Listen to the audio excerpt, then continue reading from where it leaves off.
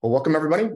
We just had a really great round of introduction with a bunch of new and old faces that have been engaging with today's reading, which is the book that's finally out, Money and Empire, Charles P. Kindleberger and the Dollar System by Perry Mehrling. We're reading the introduction and chapters 1, 2, 3, and 4. That's what we read for today. I have a feeling that we're going to have a hard time getting through the entirety of the first half of this reading, and we might have to revisit that anyway. One thing I forgot to mention is that in addition to the Money View discussions that are coming up in January, Perry will join us, I think, before Christmas. Alex has arranged for that to come to join and discuss our questions or uncertainties about the book. Did you follow up with him? Yeah, he talked to me, and okay, so he's going to do it. So we can just schedule that right after we're done reading the book. What I will offer now is maybe a very quick run through the chapters based on my notes, which I'm happy to share with you afterwards in case you're struggling with the reading, because I've read it now twice, and it took me a long time to read. And this is typical of Perry. It's very dense, a lot of information in these few pages. But a quick word on the origin story. This book has basically been written as the direct follow-up project to the MOOC, which we all know.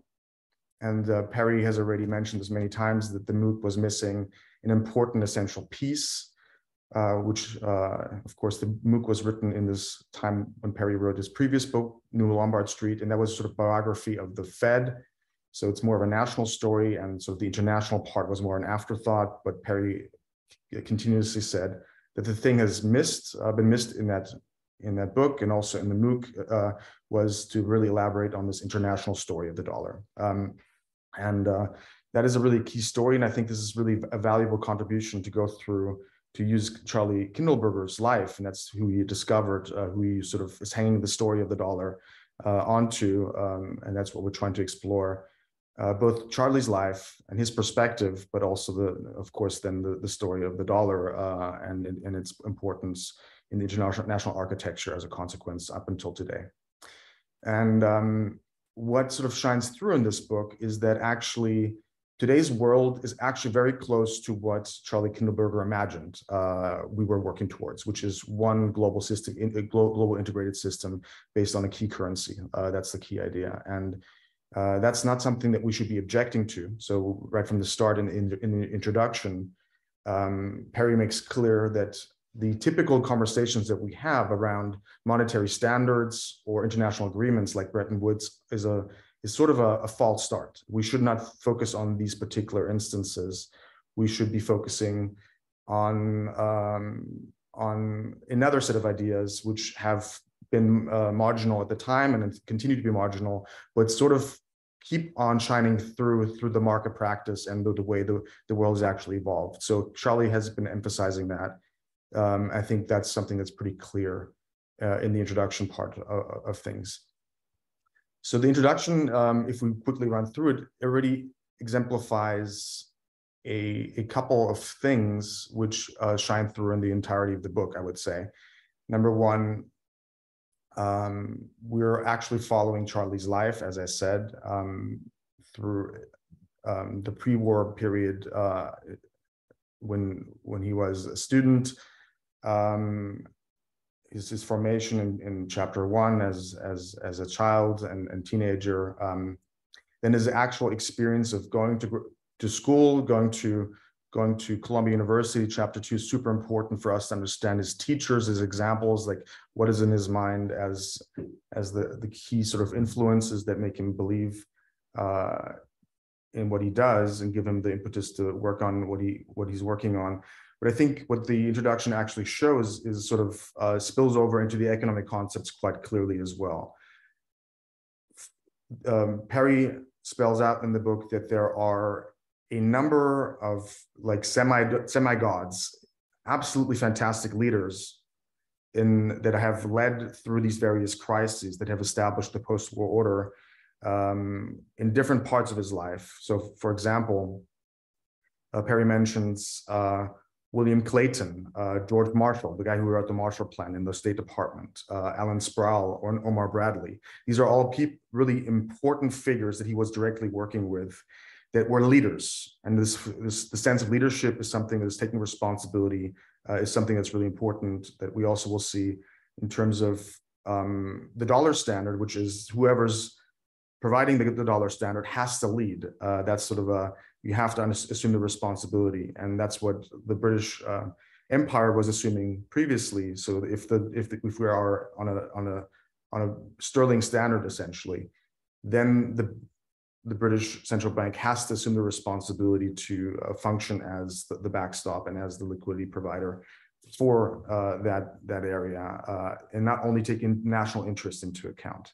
It has to take the international interest into account, the global interest. And that is the case also, I think, for the dollar. He assumed that we have a lot of the interwar problems. The Depression is a struggle of the U.S. to take leadership as the UK no longer can assume the responsibility, and the U.S. is not in a position to or willing to assume the responsibility of backstopping the system and facilitating this dollar system. So those are basically sort of themes that the introduction gives us already, sort of an emphasis away from some sort of international agreement or some sort of an international accord that is inherently unstable if the leader does not stand behind it. So actually the funny part that Perry keeps emphasizing in the book and in different talks is the fact, yes, we didn't get the banker plan, we didn't get Keynes's idea, which was supposed to recycle surpluses from the surplus countries into the deficit countries and so forth. But we got something much, much larger in scale in the Marshall Plan. It was not because of the international agreement, it was because actual leadership was taken by the State Department. So this is sort of a starting point we should keep in the back of our minds, that things happen slightly differently than we have in the back of our minds. So let me just skip through a little bit the different chapters and give you a sense of the different chapters before we then go into deeply and discuss. So then this was the introduction, giving us the arc of the book. And we're covering, what I didn't mention is that, of course, Charlie worked, went to grad school, went to Columbia University, worked on international capital flows there, and sort of the banking aspect was already quite important there. Secondly, once the war started, he had a quick stint at the Bank for International Settlements that was just being created. He worked on the tripartite agreement in 1933 to stabilize the currencies. And then as the war actually unfolded and started, he worked as an intelligence officer on the strategic bombing of Germany. So he had this incredible formation and moving around, and had a very formative time in service, if you will. And so that's what this first half of the book is all about. Once he leaves, that's what the second half of the book is about. Once he leaves the service, the public service, he goes back to MIT. That's when we see him writing all these books. But what really is important is that we understand how his method is established through these different experiences. So this method is not the typical economic method that we have around mathematical optimization models, linear algebra, and so forth. He is using logic, deductive reasoning, balance sheets. That's basically how he operates, and he's not operating like Perry basically says he operates like an intelligence officer that tries to survey all kinds of information from all kinds of sources and tries to make some sense of it, and create a narrative, a story around it that is an open narrative, but is informed by real facts on the ground. So he's pretty much resisting this sort of flat economist's line that he then later encounters at MIT. That's getting ahead of the story, because that fight and that sort of his sort of loving marginalization at MIT that happened later on, and his sort of misfit in the economics profession we will discuss in the next session. I think for now, I would like to just go back and start in each chapter, and try to spend maybe 10 or so minutes on each chapter, and then move forward and give us all a chance to reflect. Does that sound fine? Okay, so there's a lot to cover. Go ahead, Alex. Yeah, there's a lot of talk about capital flows here, and just the concept of a capital flow was something I struggled with for a while. And my sense is that a capital flow is just lending that happens internationally. So if you borrow, that's a capital inflow. And if you pay it back, that's a capital outflow. So then you have this situation where there's this long-term capital, which is like long-term borrowing, and then short-term capital, which is like money market borrowing, like borrowing overnight in the Fed's funds market almost, is kind of how we can think about it. Like you have surplus and deficit agents, and they fill in the gap using this kind of short-term borrowing, the short-term capital flows. And then the longer term kind of funded positions are the longer term capital flows. So depending on how you look at these capital flows, if you net them out, you might not see like an expansion on both sides of a country's balance sheet. If they're both, if they're borrowing short and lending long, that all nets out to zero. And something Kindleberger is emphasizing is, and a lot of economists are emphasizing, is that activity is important. And you don't want to necessarily lose that, because it shows something about the stability of the international system. So just kind of like having this idea of just banking. International banking is capital flows in our minds. Lending and borrowing is capital flows. I think is helpful as we kind of go through some of the thinking that he has in this book. Is that just in the language of Charles P. Kindleberger, or is that generally in economics when people talk about capital flows? It's general economics, capital flows, and then there's the so-called current account versus the capital account, which you hear about in international economics. And the current account is, well, you're trading money for goods, and the capital account is you're trading money for borrowing. Someone's borrowing, so there's money flowing because it's being borrowed, as opposed to it buying goods and services. And then you hear this thing about, the current account and the capital accounts kind of canceling each other out by default in magnitude. Like if China buys a bunch of goods from us, or maybe that's not a good example, but you could say hypothetically, if a foreign country is buying a bunch of goods from the United States, and then, or actually, let's say it the other way around. Let's say that the United States is buying a bunch of oil from Middle Eastern countries. That is a current account outflow from the United States to the Middle East. And then the Middle East is taking those dollars and lending them back to the United States because they want to hold their dollars in the form of treasuries. So that is a capital flow back to the United States. So you have this kind of equal and opposite current account balance with the capital account balance, because the trade money for trade flows in one direction, and then the money wants to be stored as assets. So the capital flows in the other direction. So the money flows there and back almost, but it flows there to buy the oil, and it flows back to buy the treasuries, and one is a capital flow. And capital flow means international borrowing or lending, basically. International borrowing or lending, yeah. Okay. At least that's kind of my understanding. Well. Yeah. Sorry. Because you have foreign direct investment or remittances flows and so on, which are not conceptually a form of borrowing, let's say. Yeah, I guess in my head I think of equity as kind of a form of debt, like a residual debt that's owed to the owners. But you're right. Technically speaking, if you're thinking of that kind of investment, someone sending money to buy stock, to buy equity in a company would also be a capital flow. So maybe I wasn't thinking about equity like in the stock market. I was thinking about like an actual investment, like a physical one. Oh, okay. Yeah. So I guess that's also a form of capital flow. Yeah.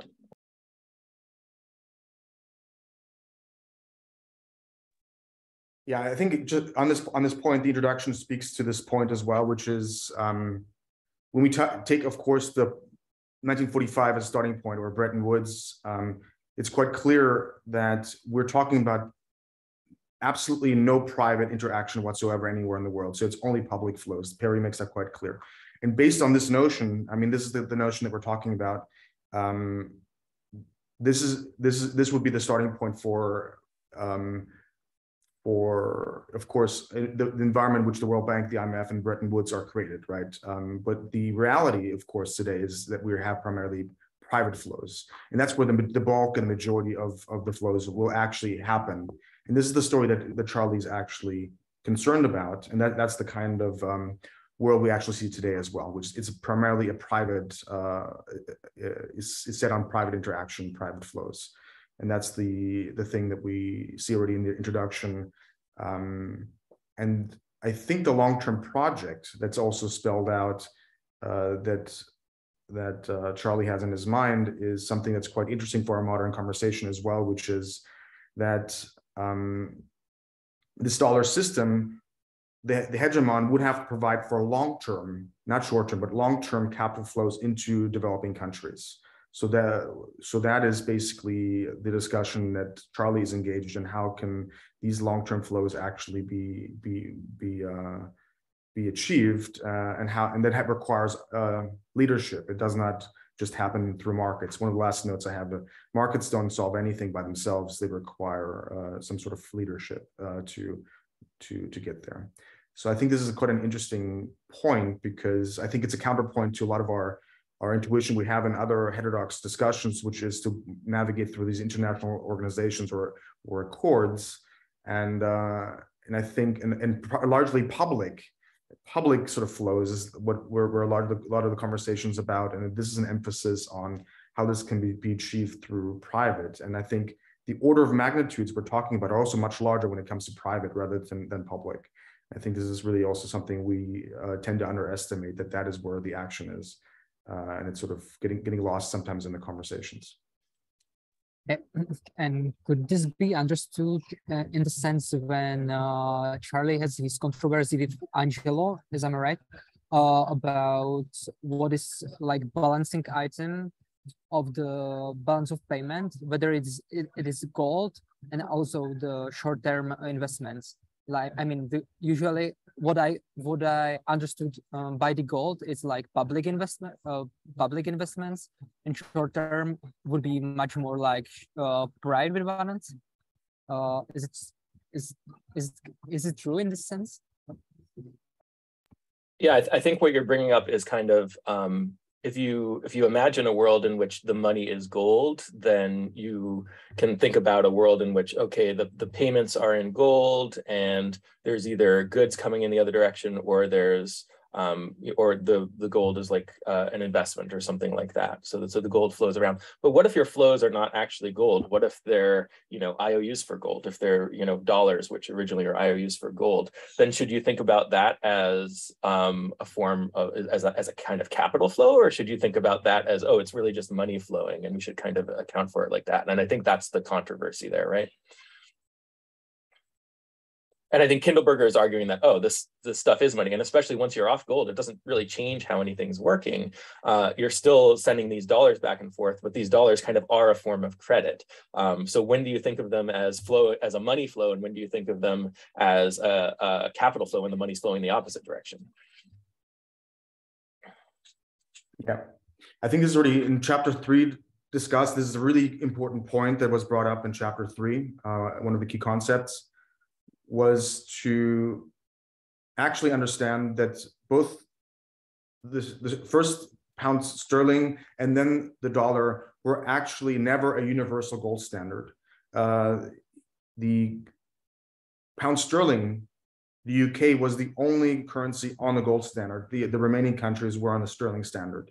The same thing was true under Bretton Woods, that the US was on a gold standard and the rest was on a dollar standard. So this is an important point brought up in chapter 3, Hot Money, which basically says under the gold exchange standard, which is a concept that was developed, that we should, under the gold exchange standard, accept other currencies and not insist on gold for payment. And this goes with Kindleberger's point that is re-emphasized, that we should demonetize gold, which is don't use gold for normal everyday transactions, for commercial transactions. Don't expect that is the means of payment for that type of transaction.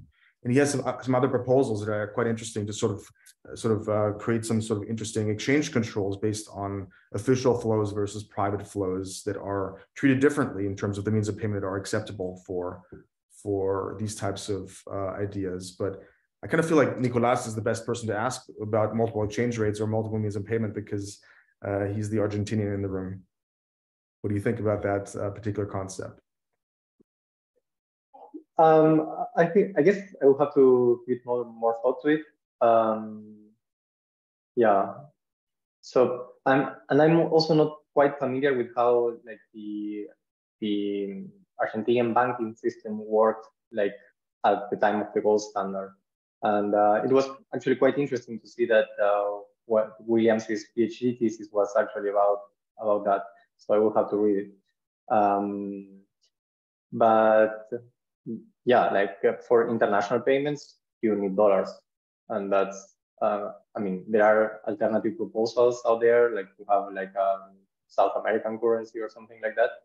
But so far, the truth of the matter is that unless you have dollars in reserves or access to dollars somehow, then the external constraint is binding, really. Exactly. And I think this is an important point. I think this is where also Charlie would start from. Like, if you don't have any sort of financial depth or borrowing capacity, then or a means of finding alternative means of payment, then you're really constrained. Exactly. These constraints are manifested in the interwar period or other periods when there's lack of trust or lack of financial integration, where you cannot settle in many different forms, and you have to settle on something that's extremely scarce. This dollar shortage is something that he discusses in a 1950s paper and brings up again and again. I think it's something, there have to be enough means of payment in the system, and this is a repeated theme throughout the book that we can get the chapter 2 in a second, where Henry Parker Willis, his mentor, was also making sure that for the U.S. system, the British central banking model will not work, because the U.S. has seasonal fluctuations in the money supply or money demand, and so we have to find a way to unfix the money supply to accommodate that particular dynamic. But we're getting ahead of ourselves quickly. I want to give us quickly a chance to look at chapter 1. I think that's actually worth me just reading off my notes, because this is almost entirely biographical. So chapter 1 is Golden Boy. It says basically that Charlie was born on the 12th of October 1910, was son of an up-and-coming lawyer and socially ambitious wife. He grew up actually just a couple blocks from where I'm sitting right now, which is Washington Square Park. That's where NYU currently is, just 10 blocks from the INET office. He grew up as a WASP, which is of course a type of American style. White Anglo-Saxon Protestant. Yeah, thank you. Perry mentions in chapter 1 that he's a sailor, and he also wrote in his retirement, which we'll get into all his writings in retirement. He wrote a book called Mariners and Markets, which sort of brings together his two big loves in life, sailing and economics. When he was a teenager, I think they moved to Flushing, New York, which is in Queens. It's in the outskirts of New York, a bit further away. And there, basically, there was a family lunch every Sunday. People were dressed up, and it was sort of a thing. And he had a lot of sisters. He was a middle child. He had a lot of mothers and sisters. So his father apparently was reading not just one, but multiple newspapers a day. So just constantly reading and having his head everywhere. Yeah, and then he went to different schools, Kent School. His father wanted him to become a lawyer. That's why eventually he went to University of Pennsylvania. And there he joined the rowing team, okay? So, but when he entered as a classics major, which means he read literature and philosophy and learned Greek and Latin, but then pretty quickly switched to economics and never looked back. Basically, that happened at UPenn. He had a friend back then, Émile Dupré, who comes up later in the book more and more, who's really important. And if you're in international economics, his name will come up a lot as well in the reading. I've just recently come across a great book.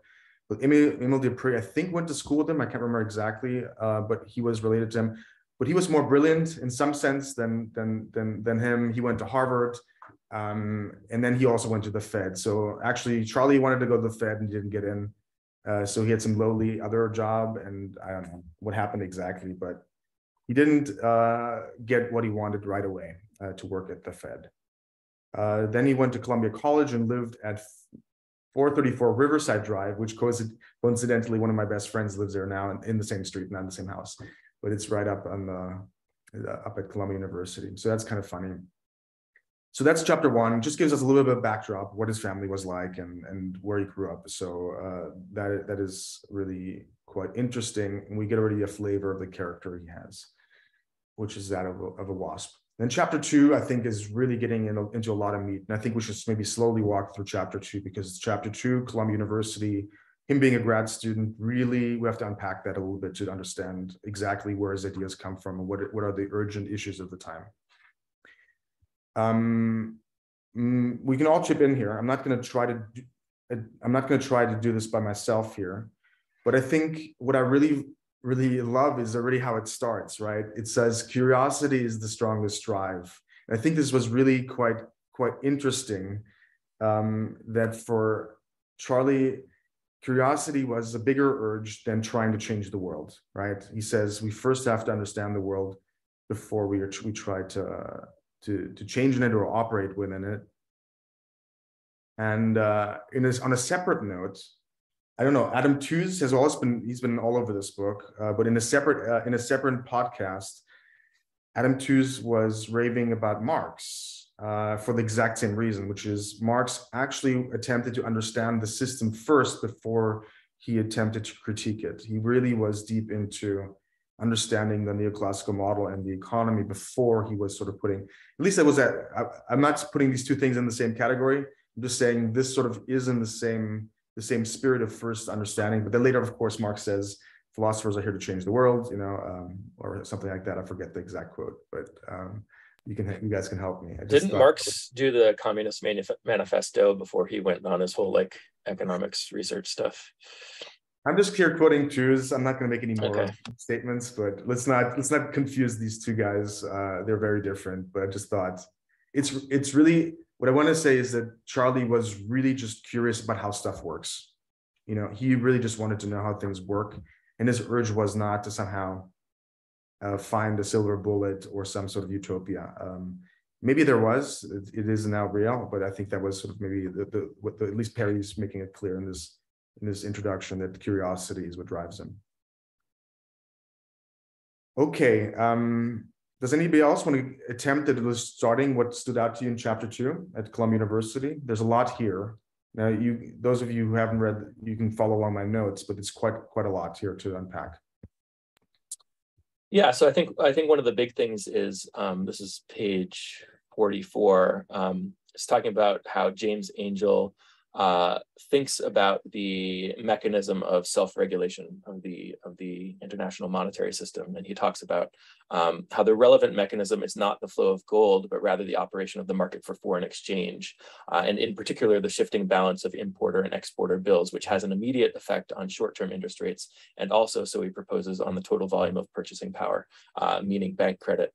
So this is short-term capital flows. This is IOUs for gold that are moving around quickly to kind of fill in gaps and stuff like that, rather than the gold actually flowing itself. And this kind of, relative to what we were talking, or related to what we were talking before, it's showing that it's a mechanism that's there that doesn't go away when you get rid of kind of the gold backing of everything, because there's still going to be short-term capital flows. So I thought that was an important point, and that he kind of got that from James Angel.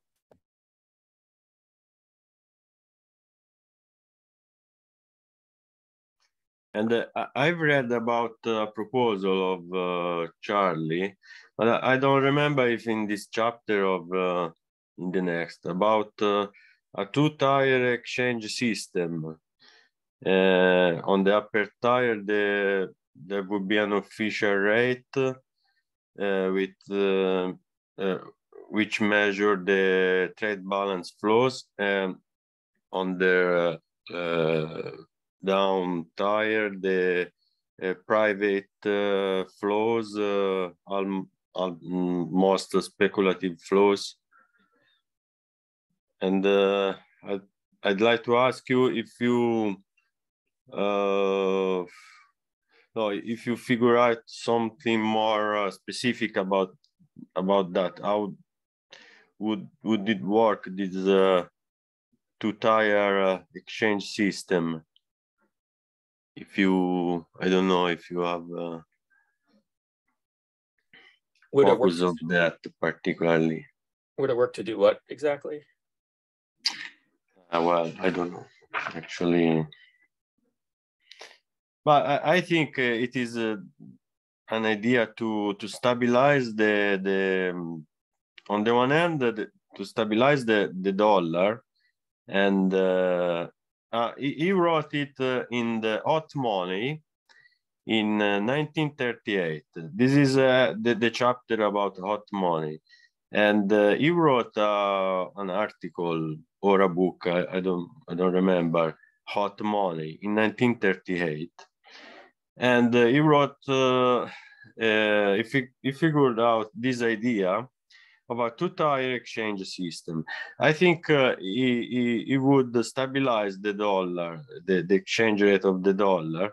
On the one hand, splitting the exchange rate. On the one hand, the trade balance flows, and on the other hand, the speculative flows that were private. So, like having two exchange rates. Well, that's it. Yeah, I have it here in my notes too. I can just highlight this. This is basic for those of you who cannot find it in the book, but this section here, I'll mark it in yellow. So basically, I read out my notes here. So it's basically, you are right. It's sort of a form of exchange control. That's the idea. A system based on less expensive counters, which is foreign exchange, less expensive than gold, which is the important thing was to prevent short-term capital flows from destabilizing exchange, two-tier exchange system, official dollar to be kept stable by official gold flows. So official dollar, we have to define what that is, but just keep that in mind. The official dollar stabilized by official gold flows, and private dollar allowed to fluctuate. So that means this dollar does not have, does not stay at par with the official dollar if there is a problem. If there's a speculative attack or there's a speculative inflow, this is not guaranteed that this private dollar will stay at par with the official dollar.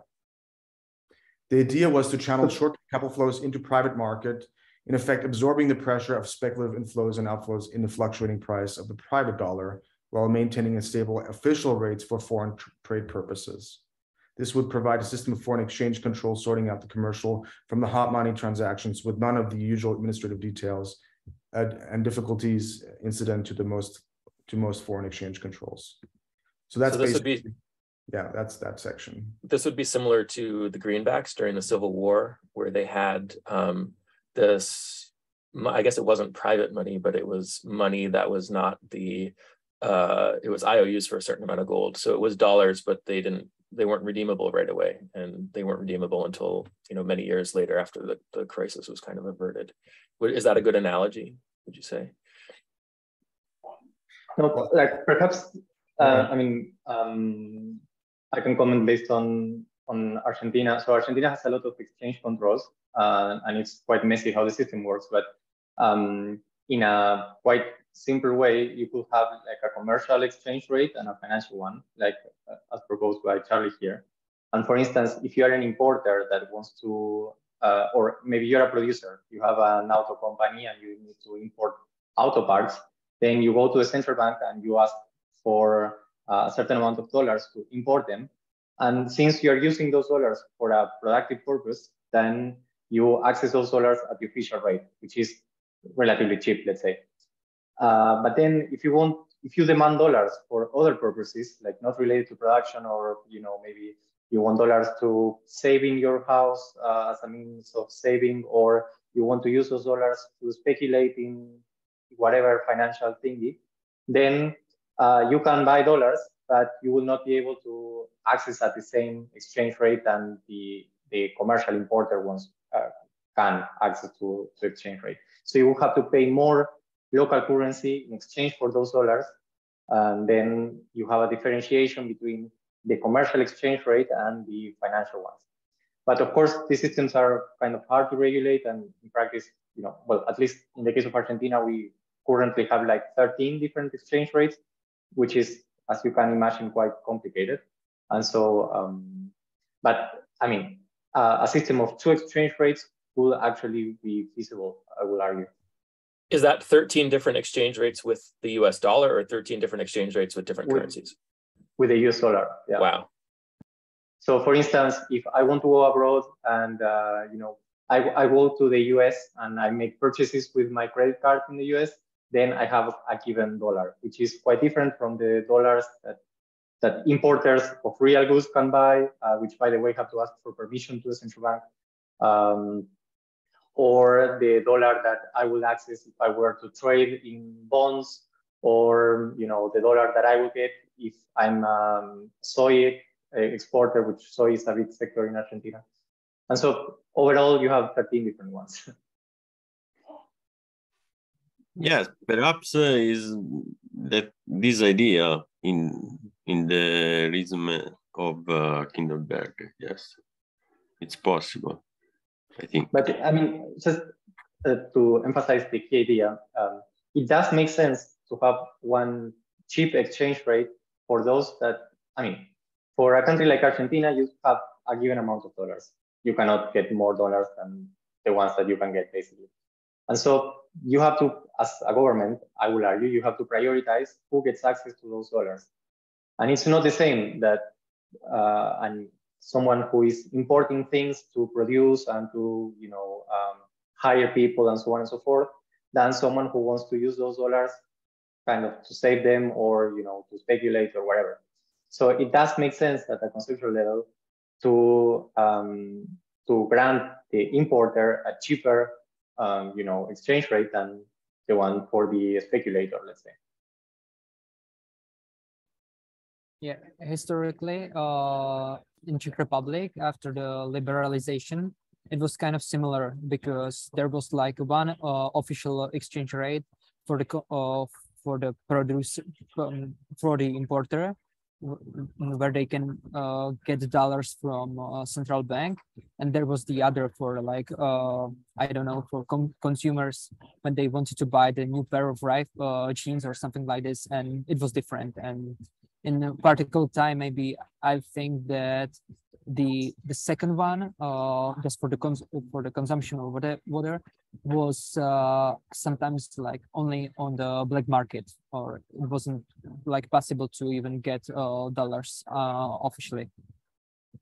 Yeah, in Argentina it's actually the same. Like a person can buy up to $200 per month legally, and if they can show that they have sufficient economic capacity to, so you need to earn a certain amount of money to get access to those $200. And beyond that, there are illegal markets where you can get dollars, of course, much more expensive. Yeah, and I think Celine, go ahead. Yeah, no, I just wanted to chip in because when I read your notes, this passage that you highlighted in yellow, it made me think a little bit of this dual system that we have in China. You have the onshore and the offshore renminbi. So the basically, I'm not an expert on this, but my understanding is that the onshore is only restricted to mainland Chinese, yeah, to mainland China, and the exchange rate there is managed by the PBOC, so the People's Bank of China, yeah, you cannot. It's very hard to take it out. If I don't even think it's possible. And then you have the offshore renminbi. So this is what is traded in Hong Kong, and it's it has a free exchange rate. So it's a floating exchange rate, and there it allows basically that's how foreign investors can invest in China, and obviously you have different prices of money there. I don't know if we have an expert in YSI on this, but I would be interested in knowing more how it works. But I just wanted to share that by reading your passage, I don't know if it's probably different context and whatnot, but I think with the Argentinian case and with the Chinese case, there are variations of the two-tier exchange rate systems that, or 13-tier, I don't know, that exist already today. Yeah, I think this is a hot topic. I mean, I'm familiar with it through Germany in the 1930s. There were these exchange controls as well, and Germany was actually, if you look just above 1933, the World Economic Conference was targeting Germany to stop the exchange controls, because obviously we should remember that this memo was a consequence of the lack of a proper system working internationally. So this is a consequence of lack of central bank coordination. So this is a second best solution. So this is basically, we should not adopt this as a sort of a way forward to strive for. But that sort of maybe gives us a quick chance to sort of, I want to make two things. I want to go back to chapter 2, but here is, I think, coming back to Perry, the 4 prices of money. What he's breaking here is the par relationship between the private dollar and the official rate, and that's something we should not try to attempt to stabilize. There's something. This comes back to the key currency idea. You have to stabilize the core and let the periphery fluctuate. This idea we'll see over and over again, that this is reflected here in this idea as well. So this is something to keep in the back of our mind, that this idea of stabilizing the key currencies is at the core of his ideas, and that we should not try to stabilize everything at all times. That's not possible. So this is part of that conversation. But I think it's a good segue to get back to chapter 2, because that gives us a little bit of the setup for all these ideas, because chapter 3, hot money, we're in the hot mess, which is the interwar period. It's really difficult to even understand all the different historical instances, but I think we get a perspective in chapter 2, at least, what is actually the ideal maybe that Charlie strives towards and where he's getting that from. And maybe in chapter 2, one of his important heroes that we should emphasize is Henry Parker Willis. And that guy was important because he was sort of there for the establishment of the very first attempts of creating a Federal Reserve System in the US. And that is important because, first of all, we have to understand that the British central banking model does not fit well on the US. Why? Because the US is a developing country. US is a dynamic economy that needs business loans. It needs long-term capital investments. It needs very different things than what the British economy prior was doing, which is based on money market instruments, self-liquidating loans. If you read Badgett, that's basically what's happening. That whatever credit is there, like it's usually bills of exchange that liquidate within 3 months, that is close to money, and that is sort of becoming money. So whatever credit exists in that sort of system becomes money in a very short period of time. And then you have a system built around making that system stable and creating liquidity around that system. If there's a run or something, it's a very different thing than what we have in the U.S. economy, which is based on illiquid long-term bonds, assets that cannot be liquidated or are not self-liquidating. They're going to sit there on your balance sheet for 5, 10, 15 years, not 3 months. So that introduces the idea of liquidity that is shiftability. You have to be able to sell the asset, not have somebody guarantee, accept your bill of exchange, which is simply guaranteeing that the risk will be paid by somebody else in case somebody defaults. It's a very different problem than having to actually sell the asset into a market to get money out of it. It's a fundamentally different problem. So this is already, Henry Parker Willis is aware of this. The US is built on, needs to already deal with this. But this is also why the attempt of creating the Fed, of having all these different regions, 13 different clearing regions clear together, that was the big project of the Federal Reserve Act. And that was what he attempted to do. He was trying to implement something called the real bills doctrine, because this is an even more real problem, if you will, than in the British case. What real bills in this case are the same thing what we just talked about, which is things that are credit that is used for direct output for production and will lead to sales quickly, and therefore money comes back into the accounts quickly. So that's real bills doctrine. That is sort of the real money. The rest is sort of not within the sort of really stable sphere, and that's what he actually didn't want to get into, base a banking system or a Federal Reserve. that's on something else he didn't want to. So he was focused on this real bills doctrine.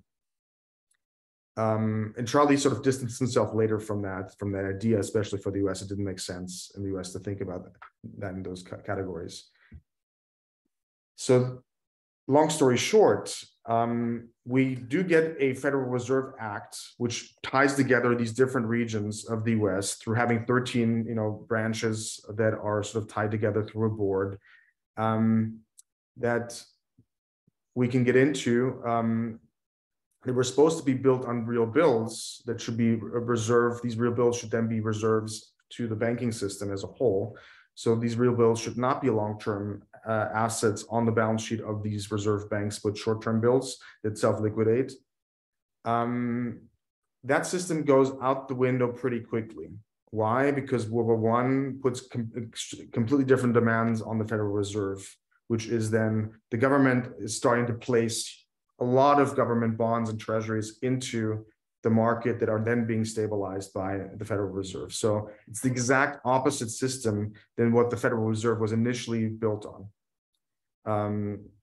And Henry Parker Willis is trying to undo this thing because it's completely counter to his intuition. Because having the Fed sitting with these bonds that they cannot liquidate, that are just going to sit there and not become money right away, is something that's really counter to his intuition. So that's just something to understand. We get a very different Fed. The Fed is established, and almost immediately, it's the complete opposite from what the founders of the Fed had intended for.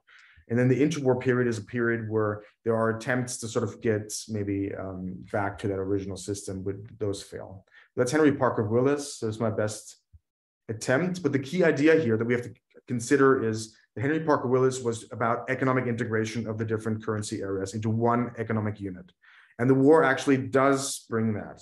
The war effort brings one money market that's integrated across the entirety of the US, and one capital market based on the US Treasury bills and government bonds, and what these assets are placed by the government, creates one unified market. That's the one thing that perpetuates actually this unification of the monetary system in the US.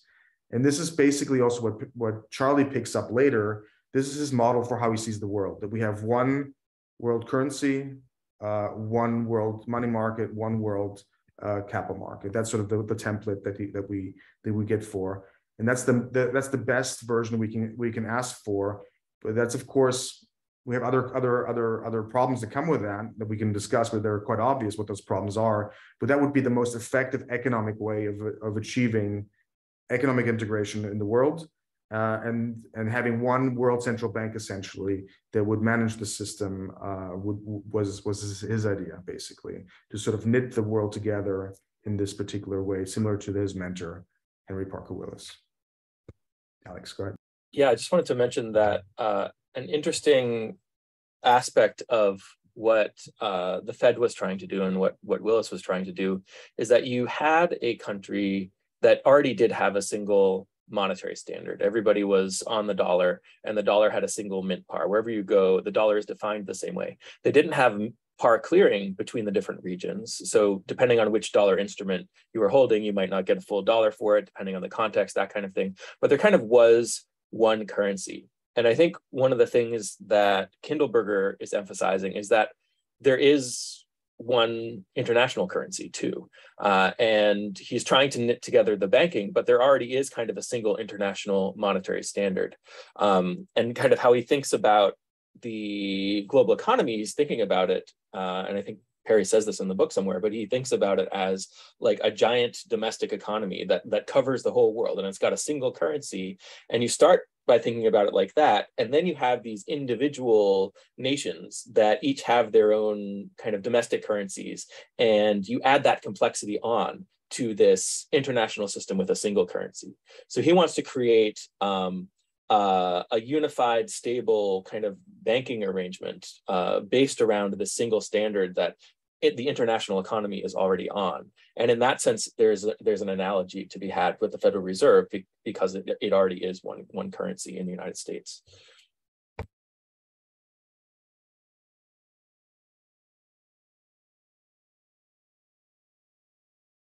Yes. Yeah, so I wanted to come back to one thing you said, Jay.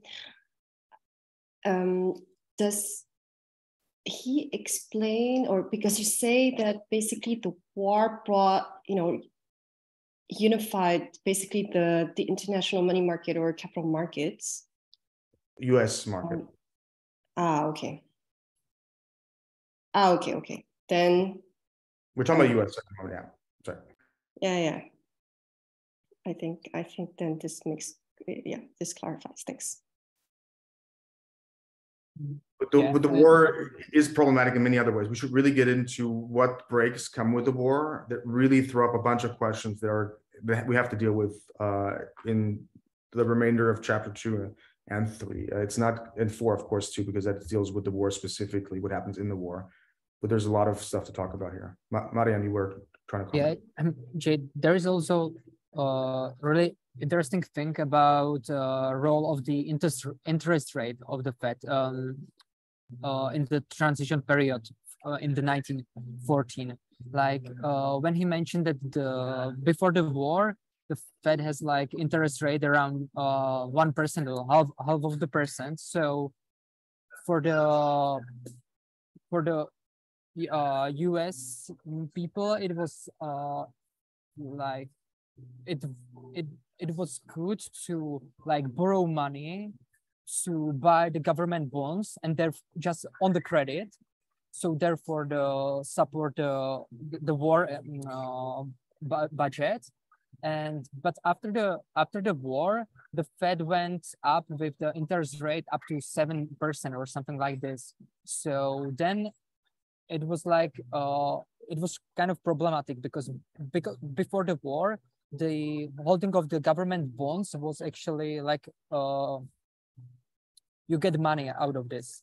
But after the war, it wasn't that good for the holder. Am I right? Yeah, I think. Yeah. Let me quickly explain exactly. The point you're making is exactly right. This is actually the reason why the capital markets became unified in the United States is exactly the interest rate policy that was implemented. What happened specifically is that the interest rate for private borrowing was lower than the coupon rate of the U.S. Government debt, which basically incentivized a lot of private actors like normal people, retail investors, to borrow and then buy government debt and get in basically arbitrage. The consequence was that everybody was holding the government debt in one market. It's unified the entire capital market of the United States with this action. Now, what happens after a war is a different story, right? Go ahead. But pardon. So they actually created the capital market. Yeah. I mean, yeah, a national one. I mean, the capital market always existed it's hard for us to understand nowadays that money does not necessarily clear easily in different parts because it happens so automatically. We have to ask Celine why that's so easy nowadays, that we have an Italian euro be exactly the same as a German euro. And I think we have our back end ways of ensuring that. It's not always so clear that is the case. I mean, this knitting together of the system is required for the system for these par relationships to actually hold, and to have a unified market is also not something that's natural. It's sort of, especially for a country as wide as the United States. So after the war, obviously, we come to another problem, which we're jumping ahead, but just to preface this is that the modern day open market operations are built on the shiftability concept, the buying and selling of capital assets. It's not the liquidity idea that we originally had in the 19th century. It's buying and selling of assets, stabilizing the bond market. And originally it was stabilizing the government bond market, because that had to be, once people were, as you were saying, unloading these government bonds, somebody had to buy them. And in a pinch, when there was a weird market, the Fed had to step in to stabilize that market, right? So that was the origin of what we nowadays call open market operations. But a lot of these displacements are also core concepts that we should bring in, because I think this is also maybe Kindleberger's story, or Perry's version of Kindleberger's story, for why we have inflation currently. Like, the story we tell ourselves might be very well told in a Kindlebergian sense, because we are basically in a displacement that is post-war, which in this case displacement means that we have a lot of shifting around of resources which are not yet in their best place economically speaking, and that takes a number of years before they actually can go back into place where they're best used. And that's best. Pandemic is a classic example because we had people moving from one place to another and supply chains being disrupted. That is sort of a very similar dynamic as happens in a war economy, and going out of a war economy requires time for adjustment, and that's something that he gets into in a later chapter. Okay, I'm looking at the clock, so we have like 20 minutes left. Maybe just a look at chapter 2. There's, of course, Alex has already brought up Angel, James Waterhouse Angel, who's another role model. I think what's really quite interesting there is that he was working directly with Alan Young, who is also a hero of Perry's. Perry wrote a biography of Alan Young, who is also one of the founding members. But the key thing, he was an internationalist, and he recognized sort of this enlarged US role in international trade and finance. And we have to understand that the US was really isolationist at the time. The US taking an active role internationally was not a natural predisposition. And what he was mostly, so this of course means that the US is shifting from a net debtor to a net creditor country. And the US is basically both producing things for the world and giving people the money so they can buy those things from the US. So that's essentially what's happening in the war. So this is both production and credit that shifts the US position from net debtor to net creditor. So what Angel, yeah, go ahead. Yeah, can I just, this is very important, I think, and if there is someone from Poland on the call, there are some amazing things happening in Poland now because they are in the EU, they have their own currency, they are investing 2.5% of GDP in war material because of the war, and they are buying that from US and maybe Korea, South Korea, but mainly there. So I mean, if you want like a reflection to the current event, this is a lead to follow, I think. I just saw the headline, one article in FT, but like this is a current example of what I think and understand the similarities with the functioning of the Marshall, and yeah, the whole thing we will read through later on. Sorry, I just had to make this point. Yeah, the beautiful things will see parallels all over with current times once you're a student of history.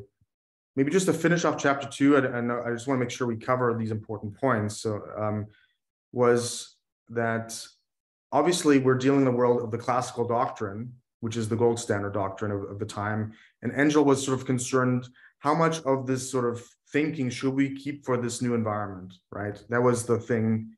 He was active in this project of trying to reconcile classical theory with these new problems. I'm not going to get into details here, but I think it's really worthwhile that he's attacking 2 important concepts that were standard at the time.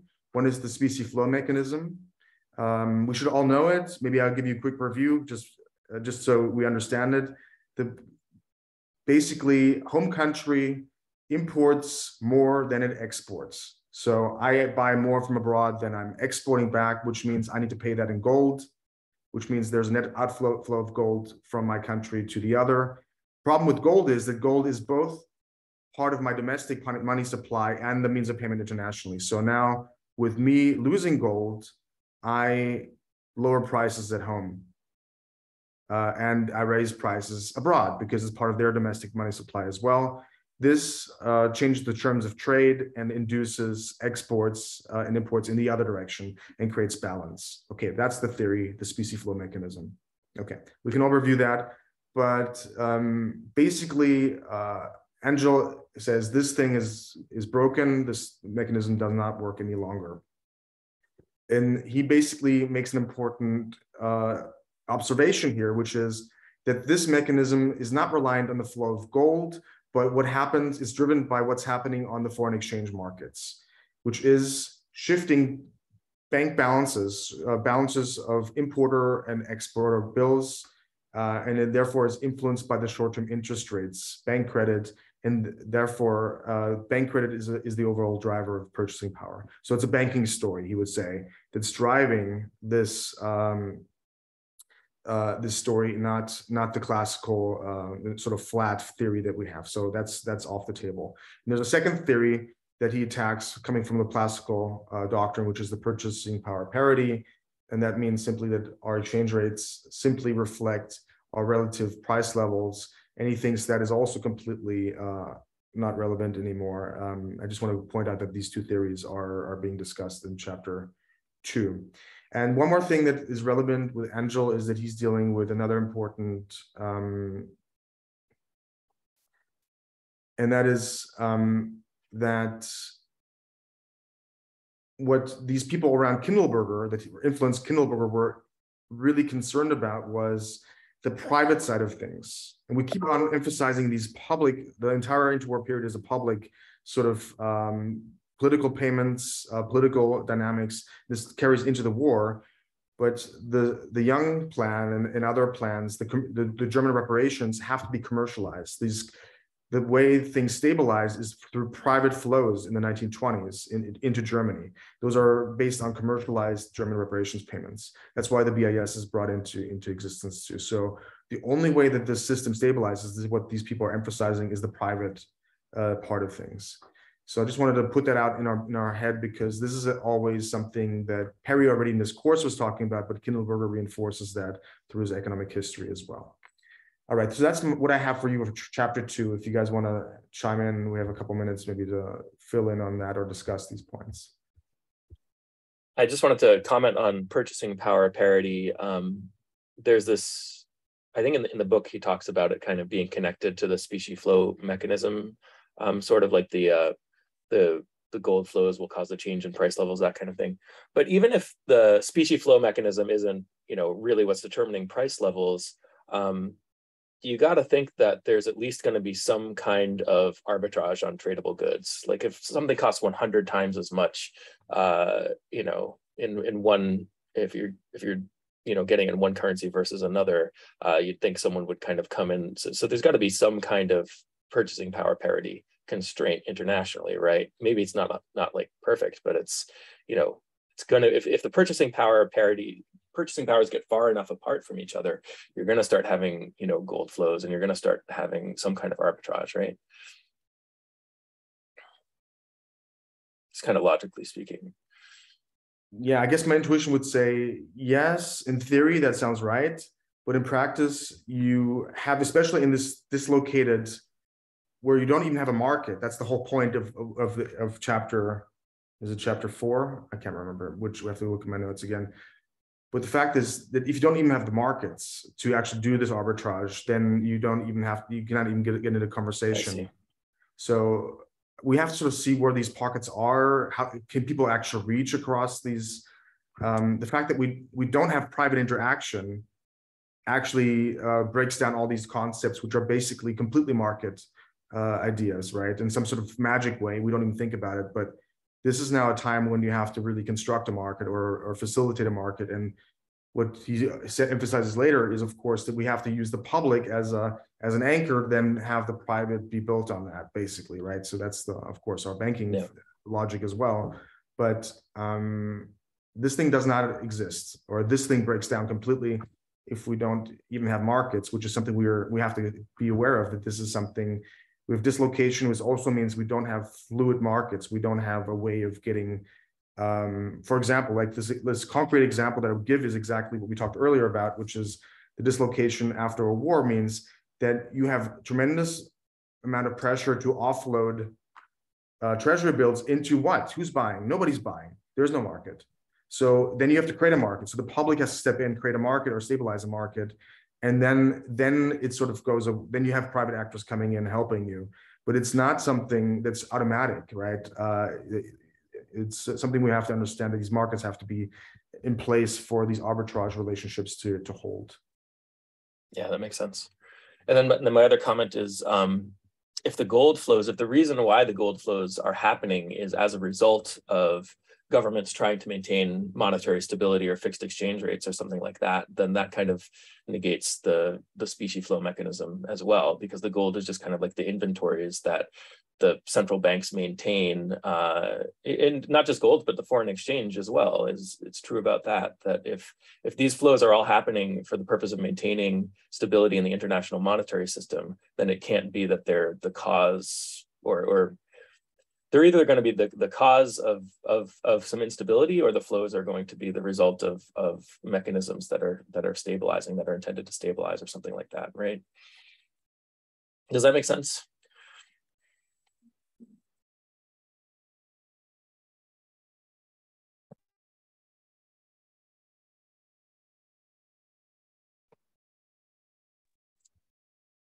Maybe not.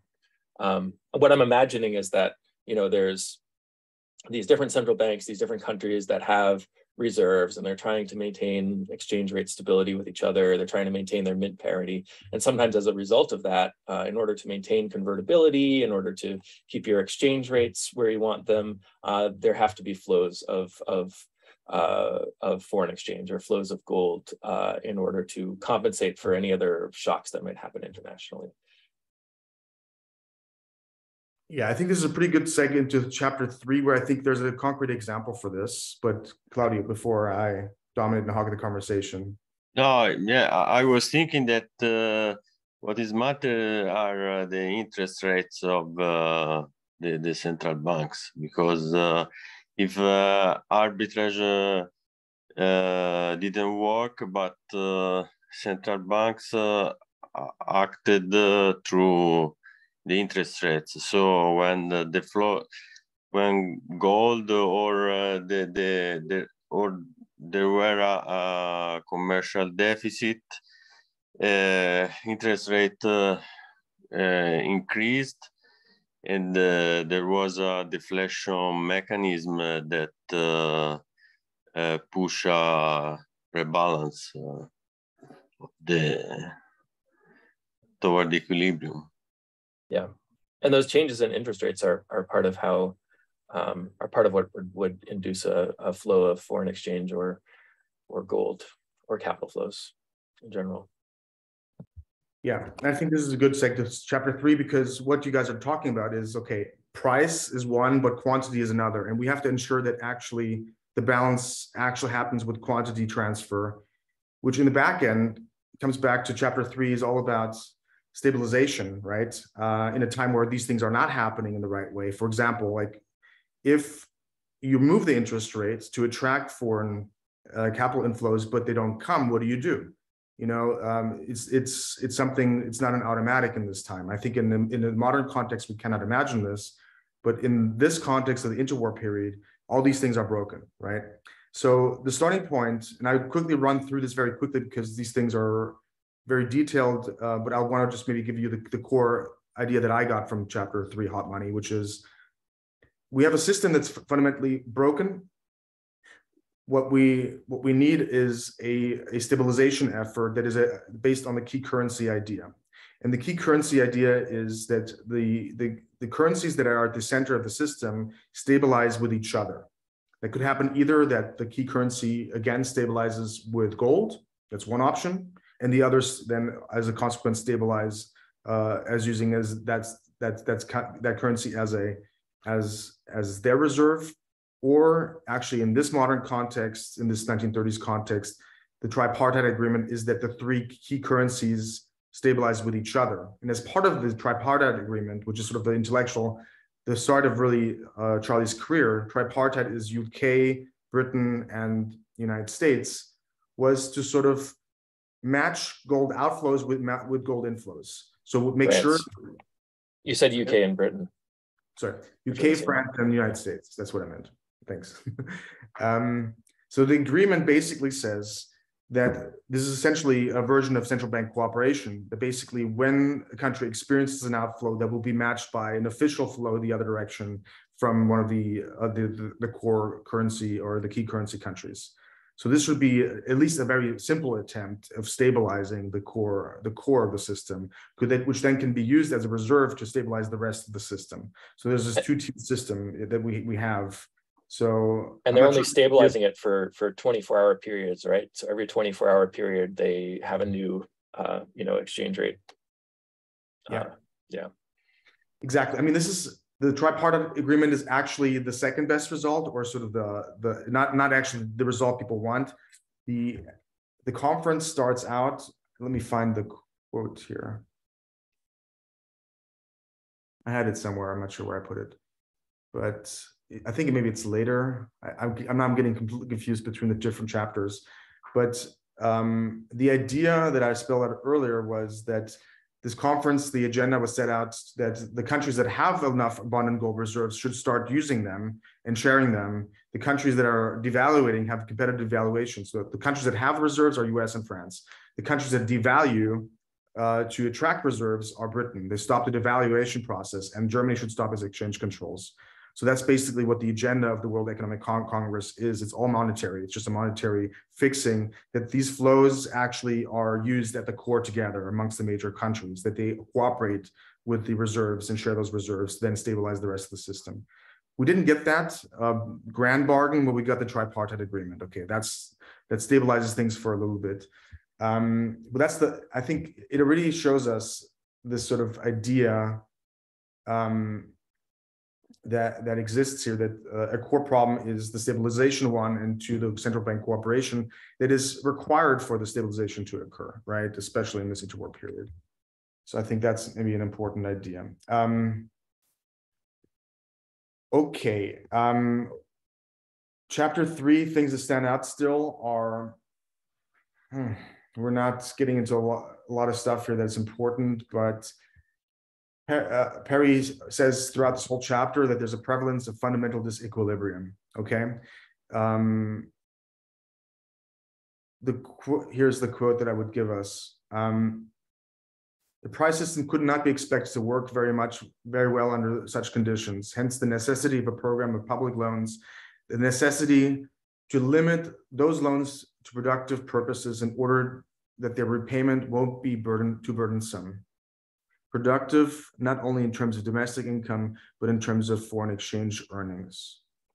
So the key thing here is that markets are actually not working. So we cannot work with the standard logic either of just moving around interest rates or whatever else. It's actually, I'm not sure where I found that quote, but I'm just trying to see where I have that. But I think the whole point of, was it chapter 4 already?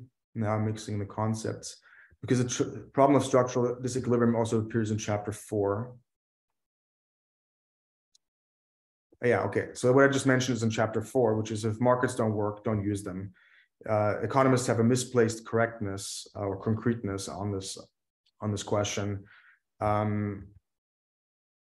Construction of a multilateral system involved a lot more than just leaving things to markets. Basically, that's what Kindleberger said. So anyway, I'm not sure if we want to sort of how much time we want to spend, because we have 5 minutes left according to the clock. We have not gotten to chapter 4 yet, and we're not yet halfway through chapter 3. So I'm not sure how you guys want to leave this.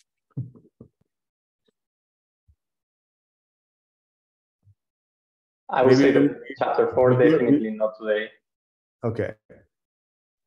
I think maybe finish with a few minutes of talking about big picture stuff, like what are the kind of takeaways that Kindleberger has from all of this. And I'm certainly more interested in kind of the theory than I am in the biographical stuff.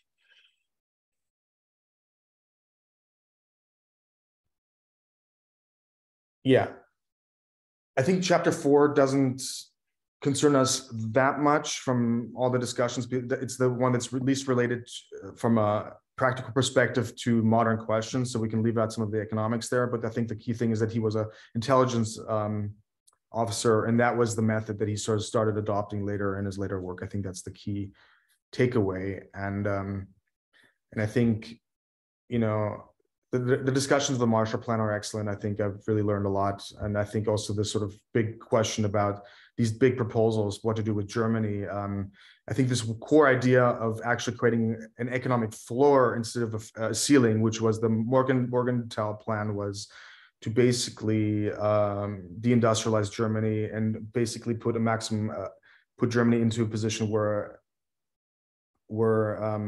it could actually economically almost not sustain itself, because pre-war Germany was basically paying for all its food imports and for all its other imports with industrial goods.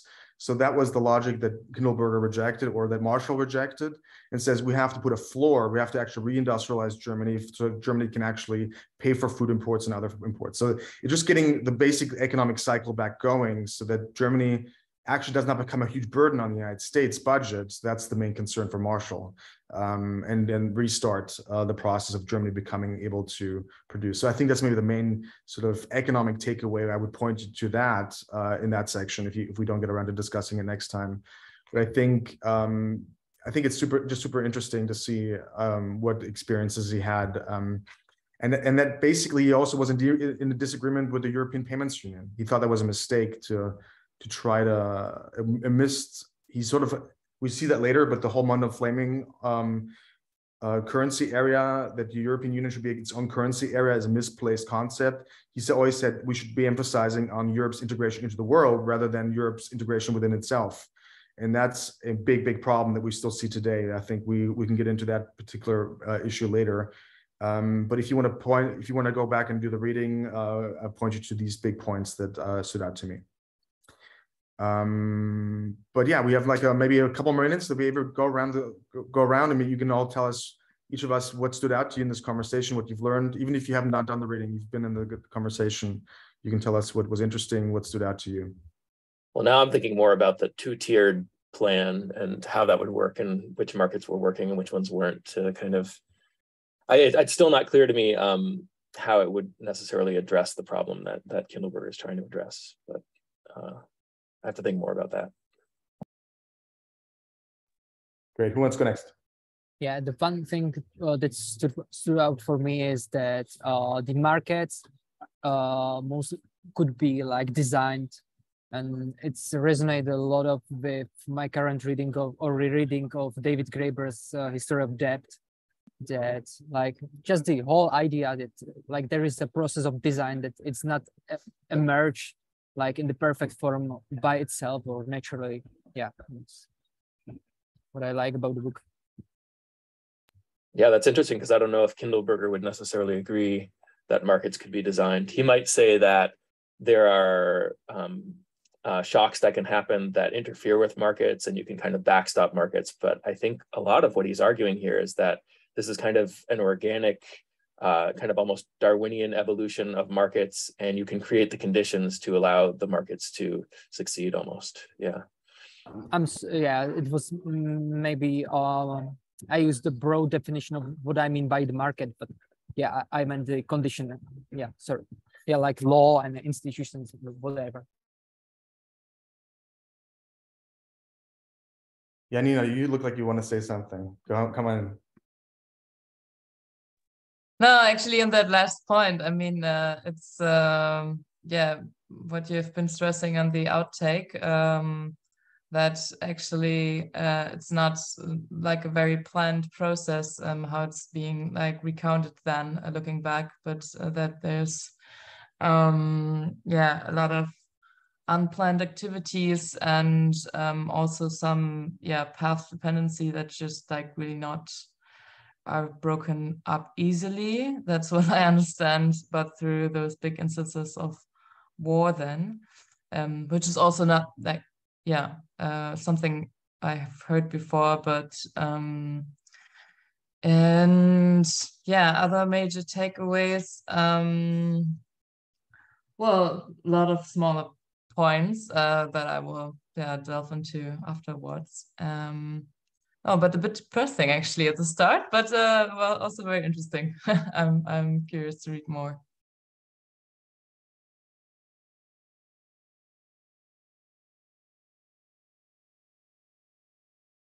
Do I need to call on you, or you just jump in, guys? Nicolas, what about you?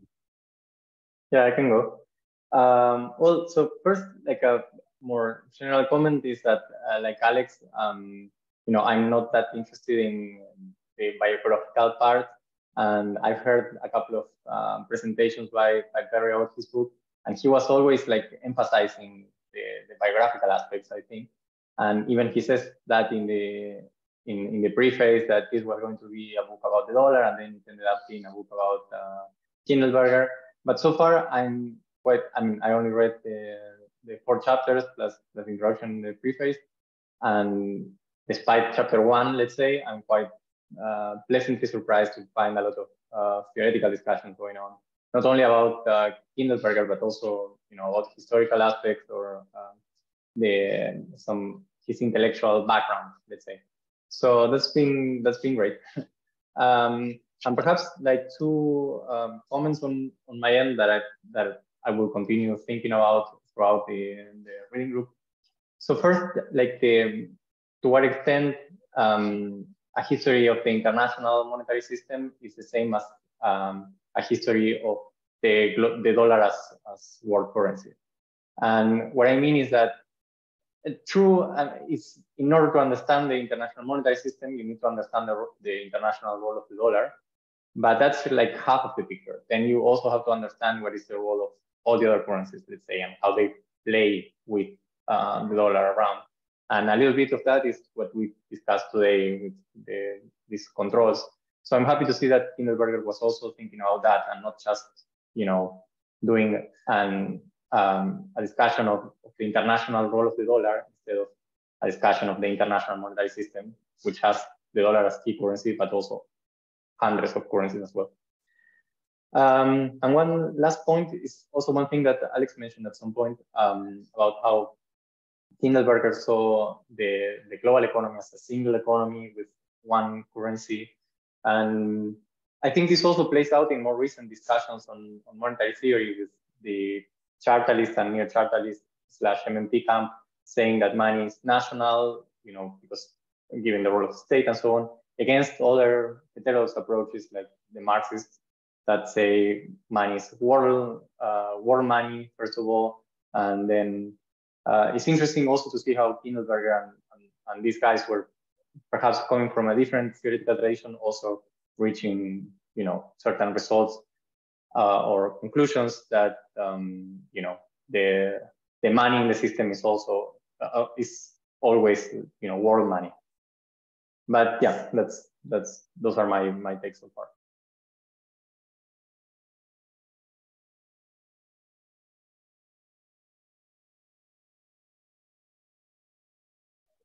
Claudio, do you have anything to add? Well, I can say that 2 things. One is that the idea of Williams of the key currencies, I think it's very important in the Bretton Woods agreement, because actually there were 2 plans, the Keynes plan and the White plan, but also the Williams plan. This is that of key currencies, because in Bretton Woods, what did this agreement? It is to stabilize the parity of the currencies according to the power, economic, but also political power of the countries involved in this agreement. And the other thing is that the title of the book, Money and Empire, remind me the book of Marcello De Cecco, Money and Empire, that was talking. It is a book of 1974, and is about the gold standard, and De Cecco says that it's a sterling standard, and it's based not on market mechanism, but on the power relationships, on imperialism, on the fact that England was the most powerful power, and could use its power to to act as a center, financial center of the system. Yes, that's the same for the United States after World War II. Yeah, it's interesting because the Bretton Woods doesn't really say anything about key currencies, but it's set up in a way that's compatible with key currencies, right? Key currencies are allowed to exist within the Bretton Woods system because, you know, you can either peg to gold or you can peg to a currency that is pegged to gold. So if you're living in a world that already has a key currency, you can slap something like Bretton Woods rules on there without really changing much. And I think that's part of the argument that Perry is making in this book, and maybe that Kindleberger kind of subscribed to, that Bretton Woods was largely just window dressing or a formalization of a system that was already there, or something like that, or to make it look more bilateral and more kind of, you know, everyone's equal, that kind of thing, even though, because that's how the language is written, but it's compatible with, you know, a hierarchy emerging.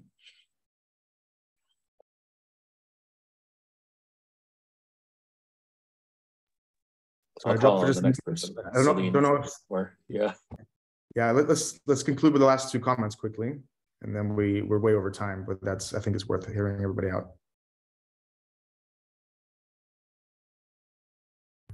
Okay, well, it was nice to see some of the things that I actually recognized from the book, and like the shift from sort of Bagehot's world short-term debt towards long-term but shiftable debt, so different kinds of liquidity and stuff. Still kind of confused about like how or why there would be 2 or 13 different exchange rates within one country, but we're probably too over time to talk about that now.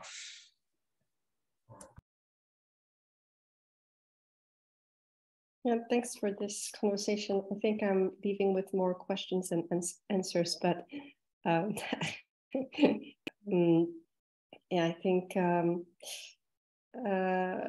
yeah, okay. The questions I have written, but then I need to get back to the book, so maybe they'll be answered. There are the following. So, yes.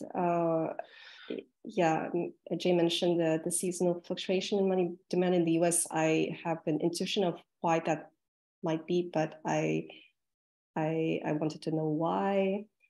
And then, yes, yeah, just understand better the mechanism of how the First World War, you know, kind of brought the US money markets / capital markets together.